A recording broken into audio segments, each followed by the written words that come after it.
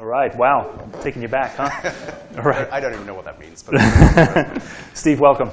Thanks very much. I'm much prouder of my time at Berkeley than at Oxford. It was certainly much longer anyway. So yeah, I want to talk about changing paradigms around privacy, none of which I think will come as a surprise to you, but I think it's interesting to view them from the point of view of organizations that aren't Uber and LinkedIn and Google and so on, but from everyday organizations, and about the way that I would claim very few companies are really taking advantage of a pretty fundamental shift in attitudes towards the collection of data, which is that people largely don't care that much. And so, hence the title of my talk. And what I want to do is I want to give some examples of what Alpine has done, and companies like ours, to help organizations to make use of their data, but really make the point that this is not very common. And that there's a really underutilized mass of data out there that I think everyday folks like you and me actually want organizations to use modulo certain controls. And I'll talk a little bit about why I think it is underutilized. But the topic was suggested to me a couple of months ago, starting to think about data privacy, when my husband had just bought tickets to go and see a Beyonce show down in San Jose. And I overheard him a couple of days later exclaim with delight to his phone, "I love the internet," he said. He's very computer illiterate. I don't think he'll mind me saying that. So I was a little curious what he meant by that. He really doesn't care very much about computers. He maybe loves his phone, but I love the internet. And what he meant was that an ad had just popped up on Facebook on his feed talking about a limo service that you could take between San Francisco and San Jose. The implicit suggestion that he could take that, as in fact he did, so that he could get fully drunk at the Beyonce concert and enjoy it and not worry about driving home. And it occurred to me, of course, that he was delighted that the internet was spying on him and using information it gleaned about the tickets that he purchased in order to make this online ads be served up for him. And I thought that was pretty interesting. And I think that in general, my hypothesis would be that people like him, people broadly speaking, don't care that much about privacy. Of course, it's a very broad statement. But in general, it's just not something we worry about. And that should be very clear, right? So it is very, very easy to encrypt your email. But almost nobody does. Maybe if you work a sort of high-ranking function in government, whether you have a private server or not, you will encrypt your email, but I don't. I mean, Google is fairly careful about email going back and forth over the wire. But broadly speaking, if I am sending email from a regular client, there's all sorts of risks associated with that. It's very easy to anonymize your browsing behavior. I don't mean just Control-Shift-N or whatever it is within your browser, but just, like for all of your regular communication from your browser, just to ensure that all of that is encrypted. There are open source free solutions to do this. How many people use something like Tor or anything like it? How many of you even have heard of Tor? Okay, very good. How many people use it? Yeah, so here's my point, right? There's maybe 10 of you out of roughly 100, say. We use the default settings on social media applications, which are generally pretty permissive when it comes to sharing. I don't think they're egregious, but they're certainly fairly permissive in terms of the data that we want to collect, that we want to share. We regularly hand over plain text copies of our credit card information, complete with date and security code, to random people around the world. As an example of data privacy around the government usage, for example, the Patriot Act back in, I assume it's 2002, was passed almost with no serious debate. And since then, of course, the USA Freedom Act, many years later under President Obama, reduced some of the powers of the Patriot Act, but largely it stands as is. And even provisions around mass surveillance haven't really limited the power of the NSA to do bulk collection of information. It is still possible for them under certain circumstances to do that. And I didn't see many people protesting that in the streets. Now, I would argue this is especially true in the US. We're especially unconcerned about these things in the US. We're very free with credit cards in a way that isn't so true in Europe, where they have those little tricorders that the waiter brings to you at the side of your table. People in Europe sort of jealously hold on to their credit cards. We are pretty much the nation of oversharers when it comes to social media in a way that isn't necessarily true in other countries. There are many examples of this. And yet, it's interesting that if you look at Europe, where I think there are relatively modest but still sensible controls around data privacy, those are actually based on principles established by the US. So, for example, in Europe, there is fairly strict control, or not strict controls, but there are moderate but sensible controls, but strictly enforced around data privacy with the European Data Directive. The European Data Directive is a perfectly common sense set of laws. If you've been to Europe, you'll notice you get these little warnings about cookies being used on a website. In general, they're sensible laws around the collection of use and sharing of data. They're actually based on principles, the fair information practice principles outlined by the FTC here in the US, but never enforced as law here in the US. So I would suggest that the adoption of these fairly modest laws, such as they have in Europe, would be a good thing in the US. Many arguments have made that it can actually reduce incidences of identity theft, and certainly, I think, places useful controls on large organizations. I would also advocate personally for repeal of the Patriot Act, certainly many of its provisions. So I think that there are sensible things that we can do about data privacy, but I would still claim that there are good reasons why, broadly speaking, we don't care. I'll start out more controversially. I think there are arguments, despite what I've just said, that says that the mass surveillance of anonymized metadata, communications metadata by the NSA, and public social media data may lead and may have led to a reduction in criminal acts and terrorist acts. The data around this seem to me uncertain, but I think I could buy that argument. I think less controversially, it is clear that we want organizations like Uber and Airbnb and so on to spy on us and to use that information to serve us better. We actively encourage Netflix and Spotify and Pandora and Apple to gather information about our listening preferences and to make recommendations to us based on that and the data of other users. We're delighted when Google pops up a little notice telling us that, in fact, we should take 280 instead of 101 based on driving behaviors of people in the immediate geography around you. We're excited when we get a recommendation, as I just suggested, in our Facebook feed. We even want Facebook to tell us who of our friends we should talk to in the morning. So I think that those are largely beneficial and benign things that we welcome. None of that, I think, is terribly controversial or really new. What I'm saying, based on our experience at Alpine, is that very few organizations do this. So there is a lot of hype around big data, and artificial intelligence, and machine learning, especially here in the Bay Area. It is a topic that is on everybody's lips. When I come to Berkeley to do recruiting, everybody wants to be a data scientist. There is a sense that it is just out there and it is happening, and it's not true. Most of the organizations, everyday organizations that are, as somebody said the other day, I can't remember who said this, who said, it's easy to find data scientists, it's easy to hire them unless you're east of Sacramento. So that includes New York, and that includes many great cities with great universities and great companies. It is generally true, as we have found as a company, that when we talk to your average Fortune 1000 company or even a smaller company in the US, that even if they are collecting large quantities of data, they're not actually doing very much with it.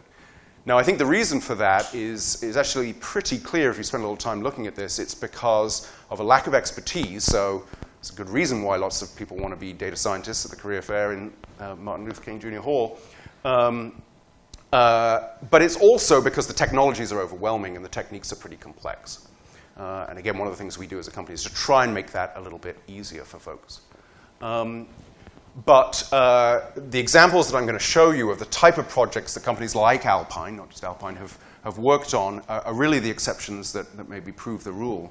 One of the silly examples of where companies, I think, don't take advantage of data is, I just took this weekend. I logged on to my Wells Fargo account, and right there at the top, they're offering me your first mortgage. Well, that's fine, but I already have a mortgage. I have a mortgage with Wells Fargo. It does not take tremendously sophisticated analytics to offer me perhaps more salient things. There are financial products I'd actually be quite interested in doing. I should probably do estate planning, for example, and start thinking about some better insurance as I get a little older. No, don't get anything around that. Another example is a friend of mine last year. He was just reminding me of this just as we went through Halloween. Last year for Halloween, he decided to go as Farrah Fawcett. There was a whole team of his friends who went as Farrah Fawcett to the New Orleans Halloween shindig, and so he bought his high heels and his wig, and for the following year, he was constantly offered from shoe stores and from wig stores on Facebook and other sites lots of items of clothing. Now, I'm not saying that offers should be gendered in any way, but nevertheless, you'd think that the analytics would tell you that if you're buying wigs and pumps on October 30th, you probably aren't terribly interested in buying them throughout the rest of the year.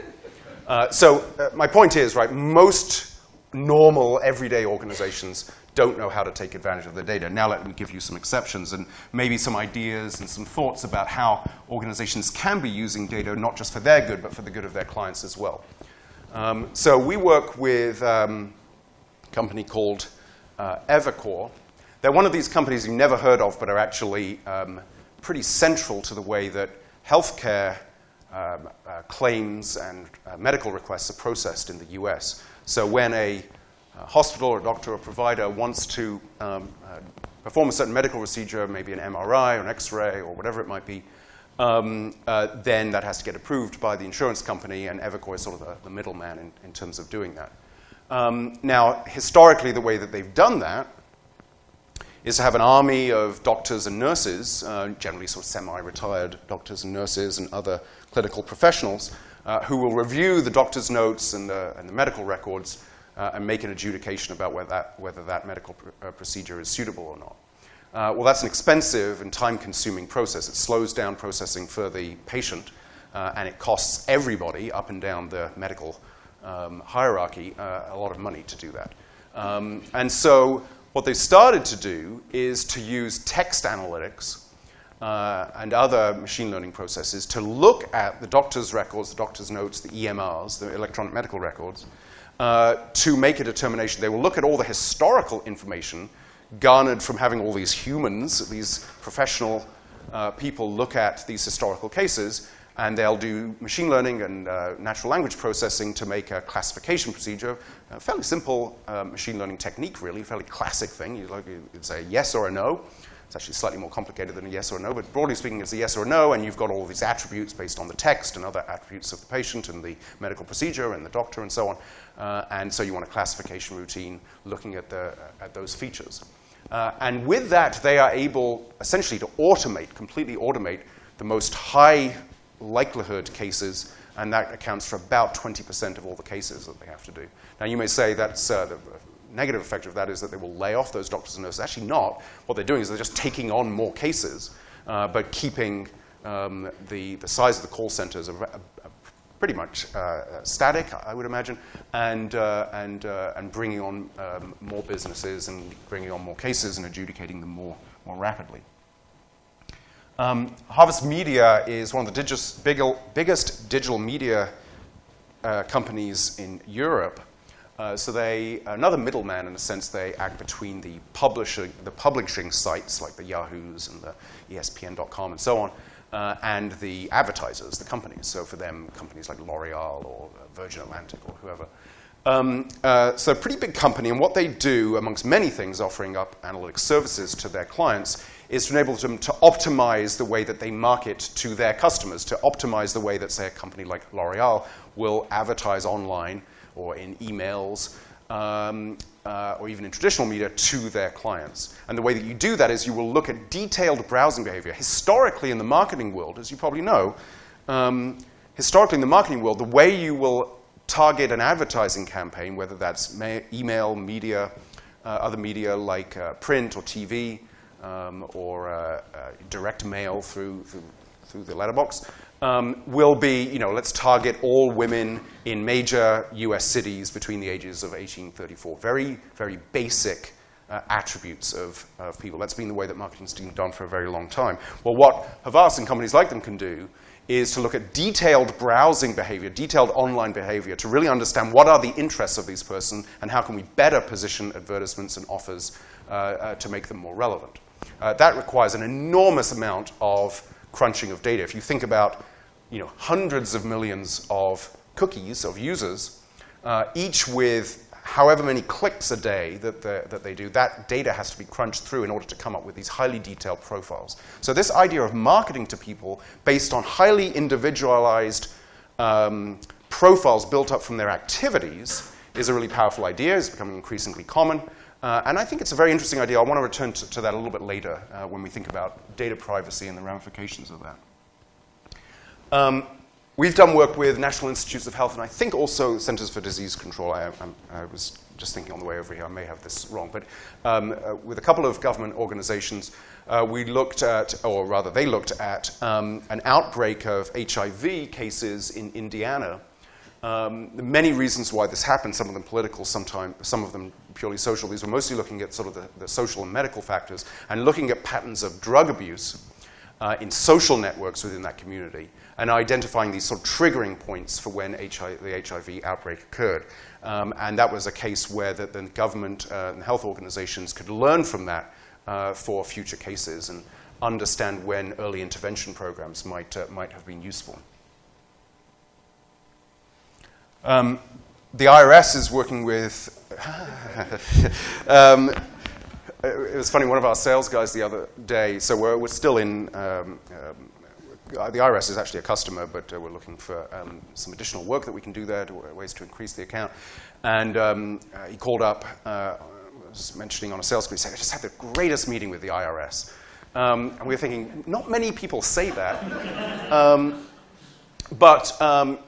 So one of the things that the IRS does is to try and look for tax fraud and abuse. I would argue this is a good thing to do. And there are some cases when, for example, somebody hasn't paid federal taxes for 25 years. It's pretty clear you probably want to have an audit there. But there are cases that are much more subtle than that. And again, you can look at historical cases and identify detailed behavior in the tax profile of a particular individual or company. And use that to identify whether the IRS should go and investigate that. IRS, as you can imagine, is a very large, bloated bureaucracy. This is not any particular insight that I have. It's just the way that these things are.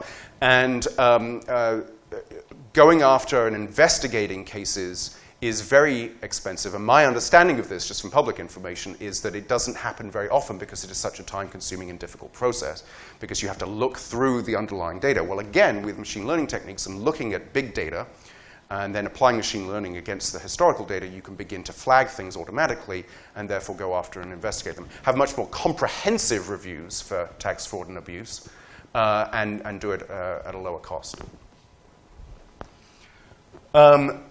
Big manufacturing companies like those listed here want to do things like preventative maintenance. So if you can look at a widget that is going through a factory and see how it passes or doesn't pass certain tests, you can begin to predict whether it might actually fail in the field, or you can do preventative maintenance on cars, for example, and actually make suggestions. One of the things that I would love, I don't own a car, but I would love, when I did, to have my car company write to me and suggest things in advance rather than wait for things to go wrong. And there are perfectly well-understood methods for being able to do this. I think it's quite rare that manufacturing organizations actually apply these sort of machine learning techniques. Again, very large quantities of data both in the factory and that are being fed back now from cars that have more elaborate sensors in them. But this can be used to do preventative maintenance and is a very powerful technique that, again, I think is not widely used, but is beginning to happen. Finally, I mentioned Silver Spring, did some work with them some years ago. So they're a smart meter company. So they make those little smart meters that you have attached to the front of your houses or the front of your apartments. And so they will supply those to PG&E and other electricity companies around the country. Notice, interestingly enough, a lot of the companies that I've been talking about right now are these middle men, I hate to be sexist, but these sort of like intermediary companies that were collecting large amounts of data. And I think those are typically the sorts of companies that actually have the largest amount of data and are often underutilizing it. But anyway, Silver Spring collects the smart meter data, and obviously they'd like to do something more useful than just sort of billing. So lots of interesting cases here that you can do with these smart meters. So for example, you can look at historical fraud related to electricity usage and gas usage, and be able to identify that automatically. In particular, one of the things that a company like Silver Spring can do is to build up fingerprints of usage, right? So if you're a single-family dwelling, you're likely to have a fingerprint of usage over the course of 24 hours where, get a little burst around 6 to 7 a.m. that sort of dies down around 8:30. It's pretty quiet during the day with regular blips for the refrigerator coming on. And then later at night, there's a burst as people start to come home. There's a larger burst as everybody sort of gets ready for bed, and you're turning off lights, turning lights on, and so on. And then finally, it quietens down around sort of 10 or 11. So you can identify these fingerprints. There's maybe a few dozen of these fingerprints, and then you can put people in those buckets, right? So you can use clustering techniques in order to identify these common fingerprints and then group people in them. And then you can see, well, is there a particular dwelling that doesn't seem to fit into the right fingerprint? Or is there a factory that suddenly shifts from one fingerprint to another almost overnight that might be suspicious for some reason if there's no change in the underlying business? One of my favorite examples that I saw is where you'll see something like a standard fingerprint, but where there's these regular blips, especially during particular weather patterns. Like maybe every few minutes you'll see one of these blips, and it's actually a sign that the vegetation is this happens in Hawaii a lot, for example, and the vegetation is getting overgrown and it's starting to bump up against the electricity wires, and so they can use this to do preventative vegetative maintenance, as they call it, basically go and chop the tree down. So lots of interesting ways of using smart meter data apart from just billing your customers. Okay, so as I say, I think these are somewhat the exceptions. There are so many organizations. In almost all of these cases, when a company like Alpine comes in, you realize that they're collecting huge amounts of data on technologies like Hadoop and massively parallel databases, but not actually doing much with it. That may seem shocking. It's like, well, why would they put that in place? Well, these organizations are slow. They will often have a big sort of IT strategy to get something installed, but they don't necessarily have the human expertise to make the full value out of it. Or they'll use the data, but only for the most basic sort of elementary historical reporting and dashboards. We have found time and time again that we are shocked by fairly sophisticated, wealthy organizations hardly doing anything with predictive analytics or machine learning against their data, where there's so much value that could be created. In almost all of these cases that I've outlined, there is one person in the company who is sort of a visionary who said, we need to be doing more. And then they found that the tools are available to them. It's just a matter of having that understanding. One of the examples I was just thinking about, just as I was walking up the hill here, is that, as I'm getting closer to 50, I'm starting to think about sort of midlife health stuff. And I would love it if Sutter Health, which is my health organization, would write to me and suggest things. I found that I really need, as I get older, I found, and many people in my sort of cohort have learned this, I need to be very proactive about my health. I need to be reading magazines. I need to be learning about what's available and suggesting tests. I suggest tests to my doctor that turn out to have a real effect based on my family history, my own health history. The doctor's too busy. I would love machine learning to be set loose on my own personal data and the data of people in my cohort. To go and make recommendations to be about new things that I should be doing. This just simply doesn't happen very much, hardly at all as far as I know.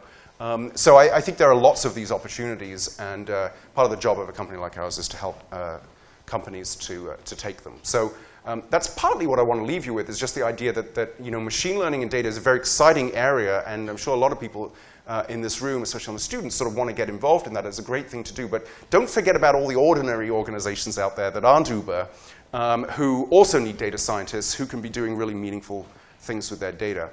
But I was chatting about this with my team, a team of engineers and data scientists, mostly younger engineers and scientists, and they broadly agreed with me. They said, yeah, absolutely. I wanted to make sure that this all made sense. They said, absolutely. I don't really care that much about data privacy, or it's not something I spend a lot of time worrying about.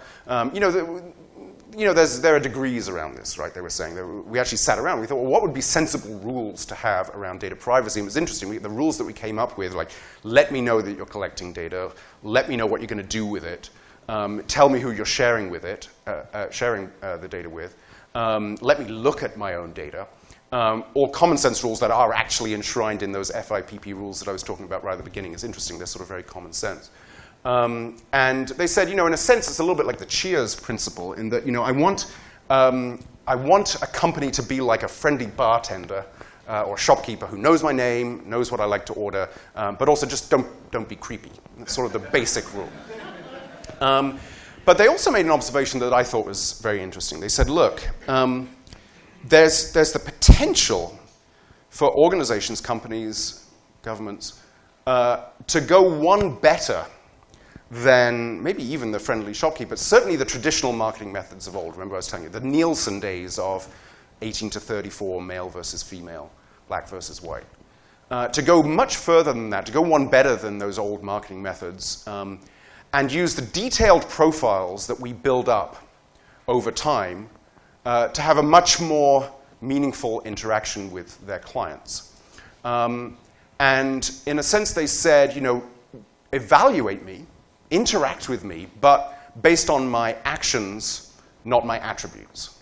And I thought that was kind of a liberating idea, and it reminded us a little bit of this guy.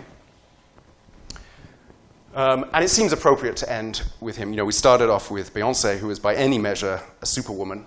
And Nietzsche said, become who you are. And what he meant by that is to resist the normalizing forces of nationalism and religion and race and gender and so on, to become uniquely you, to become who you were meant to be by those sort of internal aspects of yourself, rather than being forced down a particular path by sort of mass forces. And he didn't mean that to apply to everybody. He was very explicit about that. But I think it's perhaps not too fanciful to say that with the internet, with these profiles that are collected, these data-driven profiles that are based on the actions and the activities, that Havas example that I was talking about earlier, that builds up these highly individuated profiles that, this is a week maybe for optimism. It's like, maybe the internet offers us an opportunity to become fully realized individuals online. At the very least, I think that in terms of the interaction that we have with bureaucracies and with companies, there is significant opportunity with data and machine learning to make those conversations a lot more meaningful and valuable. Okay, thank you.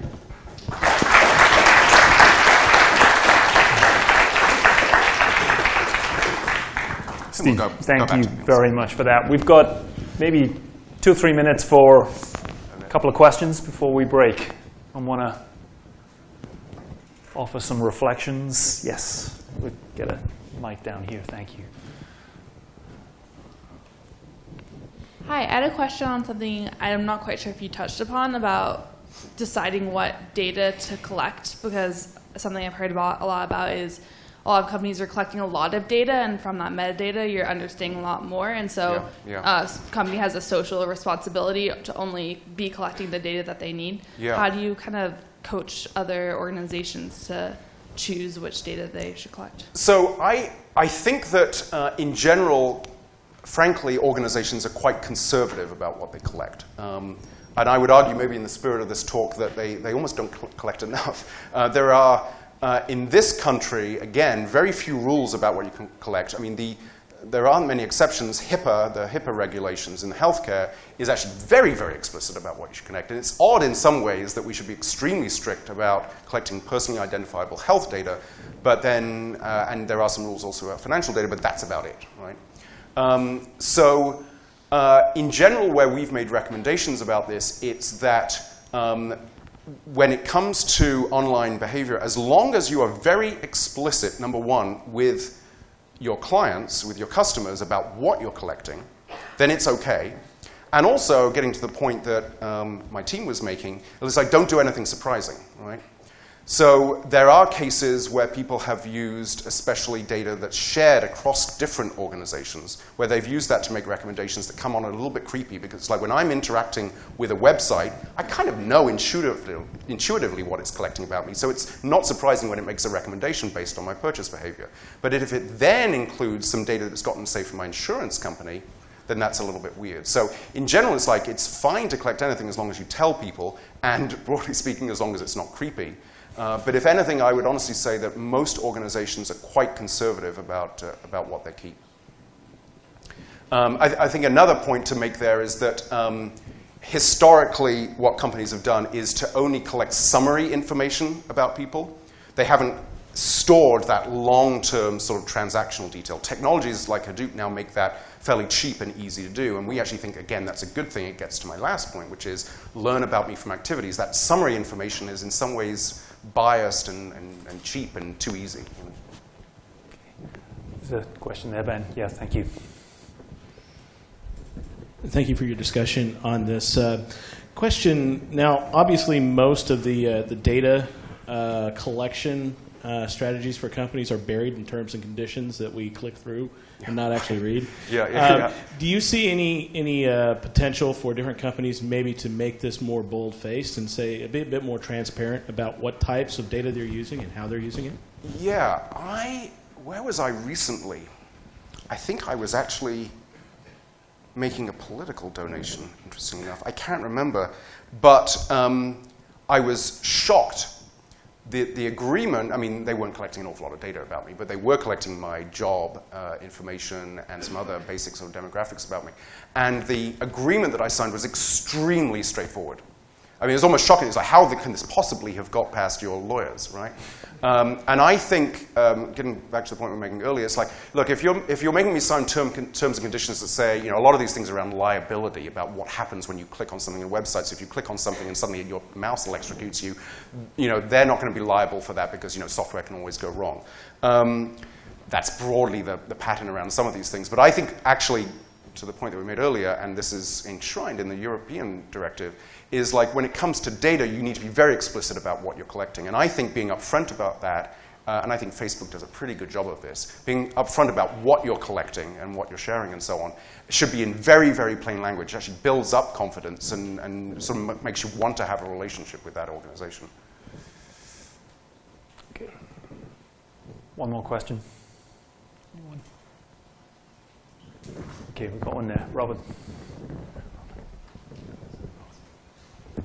Hi, so this morning I talked about what we do at Castlight around a lot of the health recommendations that you were talking about. And so we use claims data, demographic data, but mostly we use data that we have ourselves. And we have shied away a little bit from exactly that of like going out and acquiring data about people. And though we know that would, we are very confident that would improve our models. And we try and be very explicit in the privacy policy about what we do. But like about the collecting data, like in the past, we had not been like super obsessive about the quality of the diagnosis codes in the claims, and now when we're doing this, it becomes very, very important.